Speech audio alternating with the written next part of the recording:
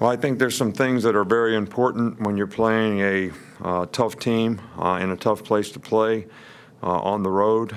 Maybe the best team we played to date so far. They got a great rushing attack, very opportunistic defense that plays very physical and aggressive up front.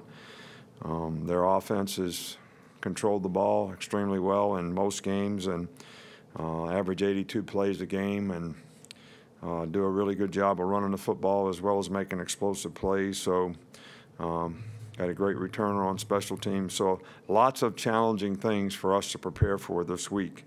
I think turnovers, tackling, discipline execution, focused play in and play out, finish is really important. And you got to practice that way every day to be able to play that way when the game comes. And we've had a pretty good work week so far. And, you know, we just got to keep on keeping on and try to clean things up tomorrow so that we have a good chance to go out there and execute and play together and play a good game for 60 minutes. Nothing really new on the injuries. You know, Diggs and Deshaun Hand are still – Deshaun Hand's out. Diggs probably for sure out. Can't really practice yet. So those guys probably won't be playing in the game. Starting in the middle, Chris Walsh. With the guys who are from Texas going back for the first time since the hurricane, do you do anything special with a trip like this, or is it really important to keep things business as usual? You know, we did a lot of things for our players in Texas, especially those that had issues relative to the, you know, hurricane or flooding. You know, I haven't really thought about it, to be honest with you. Maybe that's a mistake on our part, but I haven't really thought about it. You know, we sort of go on these trips like they're a business trip, and that's what we should be focused on. And, you know, it's kind of like my dad used to tell me, you know, when I used to go to work at the station, my girlfriend broke up with me, so I was treating the customers bad. And he said, "What's wrong with you today?" And I said, "My girlfriend broke up with me." He said, "Well, you know, you got one problem, but if you keep treating the customers bad, you're going to have two more. I'm going to fire you, and then I'm going to whip your ass for getting fired. So you're not going to have a girlfriend, you're not going to have a job, and you're going to get your tail whipped." So whatever happened in the hurricane happened, and it's a bad thing, and we want to support everybody every way we can. And we certainly did that as much as we could. But if we don't go out there and play a good game, they're going to have all the problems that they had from the hurricane, and then we're going to have a problem that we lost. So it kind of goes back to what my dad said, I think.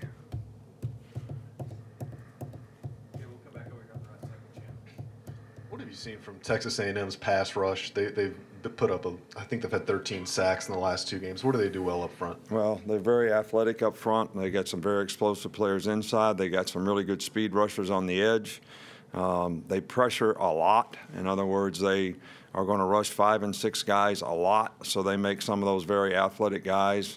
They put you in a position where you have to single block those guys, and you can't help much on them. So I think it's the combination of they have a really good scheme and they have really good players who can pass rush and finish on the quarterback. And they also create a lot of negative plays, so they create a down and distance where it's in their favor to do that on third down. So this is a really, you know, it's a challenge to be able to block their pressures. And I think if we're going to make any plays down the field and be a good third down team, it'll start with that. Well, in the middle here with Michael.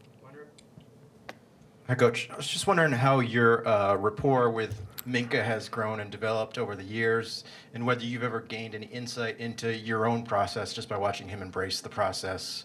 And also, some of his teammates say that he's the only one who makes you smile on a regular basis, so I'm curious if you can confirm or deny that. Well, you're obviously a national writer, is that correct? Yeah, because you asked me about 4 questions there. And the people who come in this room regularly know I can only manage one at a time. All right, so let me try to get this right. All right, first of all, you know, I loved Minkah when we were recruiting him. You know, he was great family, great personality.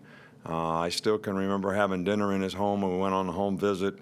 And he's the kind of guy that very easy to talk to, you know, is interested in a lot of things. And so I guess the relationship has grown, but he's just a very easy guy to like. And, you like being around him. You certainly like the way he plays. You like the way he embraces and tries to do things that you'd like for him to do, which you referred to as the process of helping him be a better player and helping us be a better team, which he has always been, 100% committed to. So when you have the best players on your team that are really, really good guys, it's always really fun to coach. And he's certainly one of those guys that makes it fun to coach. Did I answer them all? Because I can't honestly remember. I was just curious if you've ever gained any insight into your own process by watching him. I think that not just watching him, but I think with all players, you're constantly sort of growing and developing, not necessarily in what you think is important from a process standpoint, because what you're really trying to create is a culture of accountability. You're trying to define the expectation personally, academically, and athletically for these guys. Surround them with people who can support them and help them make good choices and decisions so they can have success, but also teach them to be responsible for their own self-determination, which is what accountability is, which is what's going to help them be more successful in life. So, sometimes you see guys respond differently, to how to get that done, and I think that's a sort of an ongoing process for me. But the more we do it, the more we learn, I think the more people we can affect.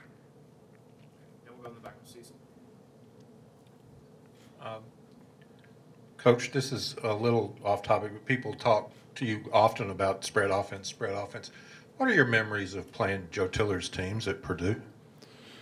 Well, first memory is Drew Brees. He was our nemesis at Michigan State. Joe Tiller was ahead of his time when most people in those days played more regular type offense, so it was not normal to have to play nickel and dime defenses and be spread out and empty and all over the field. And he did a great job of coaching it, and they did a great job of executing it. And now it's a lot more common to see that style of offense. So I think players, coaches, everybody are more adept at trying to defend it. But we had a very, very difficult time. I mean, we were ahead 21-10, and with 2 minutes to go to the game, lining up to kick a 27-yard field goal, and they blocked it and ran it for a touchdown, got the onside kick, went 2 minutes, scored. Went for two, it was 22-21, and then we got it in 54 seconds, went 2 minutes, went down and hooked it in the dugout, all right, to win the game. So I think I've told you that one. Then the next year, we were ahead by 9 or something they blocked the punt, got the ball in 2 minutes, scored, kicked the field goal. I mean, it was like,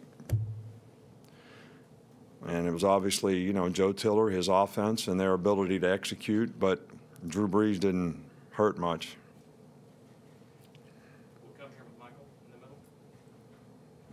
Just given the workload so far this season with the running backs, I guess how are they doing physically? How physically fresh are they? Great.